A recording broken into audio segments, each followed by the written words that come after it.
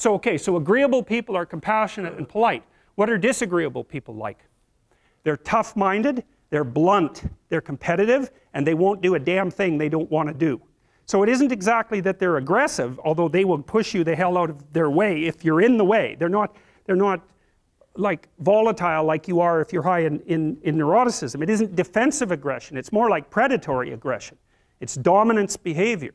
And so for someone who's highly disagreeable, they look at the world as a place in which they can compete and win. And I'll tell you a story. I have a friend, I gave him my personality test, the Big 5 aspect scale that Colin DeYoung developed in my lab. And I knew he was a disagreeable guy, and by interacting with him. I mean, he's even rude to people sort of spontaneously on the street. I actually like him quite a bit. He's very, very funny. He's also very conscientious, so you can trust him, but he's disagreeable as hell. And so I gave him this test because I thought it would be funny, and he came out as the most disagreeable person in 10,000. So reasonable in compassion, about 30th percentile, but like 0.001 in politeness. So he's extraordinarily blunt, and he'll just say absolutely anything, no matter how horrible it is. And he was often brought into corporations to sort of clean them up. So if a corporation was tilting and not doing well, they'd bring him in to find out who the useless people were and fire them. And I talked to him about that because I've had the miss opportunity to have to not have graduate students in my lab, for example, that weren't performing well, and I find it very, very difficult to, you know, dress someone down, and certainly difficult to fire them. I just hate it because I'm actually quite an agreeable person, much to my chagrin. And I asked him about that, and I said, well, what do? You have to fire people all the time. How do you handle that? He says, handle it? I enjoy it. And I thought, wow, that's so interesting that someone would have that response. I said, well, what do you mean you enjoy it? He said, look, I go into these companies and I analyze the performance of groups of people, right? And in those groups there are people who are really striving, really trying hard and working themselves really hard and being productive. And then there's these people that are just doing nothing. They're completely in the way. They don't carry their weight at all. They take advantage every chance they get. And they're always whining about why they can't work. It's like, I find out who they are, I call them into my office, and I tell them exactly what they've been doing. It's like, hit the road, buddy. You've had your run of it. And I thought, oh yeah, okay, fair enough. You know, well, I can tell you, you know, I've had situations in my lab where I had underperforming graduate students. And one of the things that was really awful about that was that it was really hard on the high-performing graduate students, you know, because they felt that even being in the same category as the people who weren't working hard and pulling their weight devalued what they were doing, you know, and that's exactly right. And so this is also why there's a conscientiousness trait and an agreeableness trait. Because conscientious people judge you on your accomplishments, right? They don't give a damn about your feelings, not a bit. It's like, are you doing the work or not? Whereas agreeable people think, well, you know, your mother's sick, and you know, you've got a bunch of family problems, and we all have to take care of each other, and it's no wonder that you're having a rough time. And like, you can't say that one of those attitudes is correct and the other isn't correct. You can't say that. There wouldn't be those two dimensions if there wasn't something correct about both of them.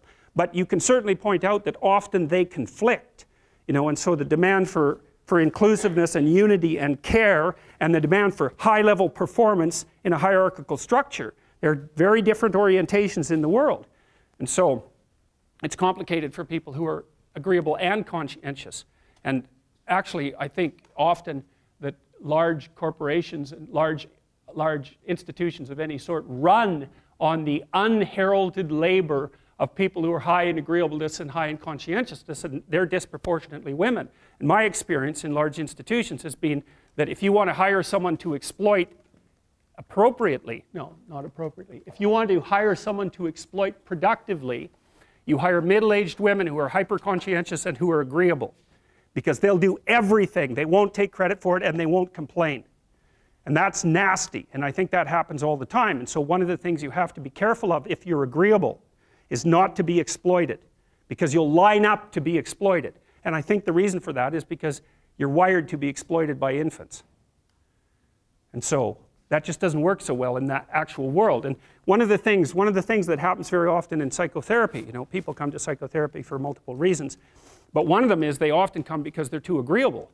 And so what they get is so-called assertiveness training, although it's not exactly assertiveness that's being trained. What it is the ability to learn how to negotiate on your own behalf. And one of the things I tell agreeable people, especially if they're conscientious, is say what you think. Tell the truth about what you think. There's going to be things you think that you think are nasty and harsh, and they probably are nasty and harsh, but they're also probably true. And you need to bring those up to the forefront and deliver the message. And it's not straightforward at all, because agreeable people do not like conflict. Not at all. They smooth the water. You know, and you can see why that is in accordance with the hypothesis that I've been putting forward. You don't want conflict around infants. It's too damn dangerous. You don't want fights to break out. You don't want anything to disturb the relative peace. You know, and if you're also more prone to being hurt physically and perhaps emotionally, you're also maybe loath to engage in the kind of high-intensity conflict that will solve problems in the short term, because a lot of conflict, it takes a lot of conflict to solve problems in the short term. And you know, if that can spiral up to where it's dangerous, which it can if it gets uncontrolled, it might be safer in the short term to keep the waters smooth and to not delve into those situations where conflict emerges. The problem with that is it's not a very good medium to long-term strategy, right? Because lots of times there are things you have to talk about because they're not going to go away. And so partly what you do with agreeable people is you get them to figure out, and they have a hard time with this too. If you ask a disagreeable person what he wants, say, or she wants, they'll tell you right away. They know. It's like, this is what I want and this is how I'm going to get it. But agreeable people, especially if they're really agreeable, are so agreeable that they often don't even know what they want, because they're so accustomed to living for other people and to finding out what other people want and to trying to make them comfortable and so forth, that it's harder for them to find a sense of their own desires as they move through life. And that's not, look, there's situations where that's advantageous, but it's certainly not advantageous if you're going to try to forge yourself a career.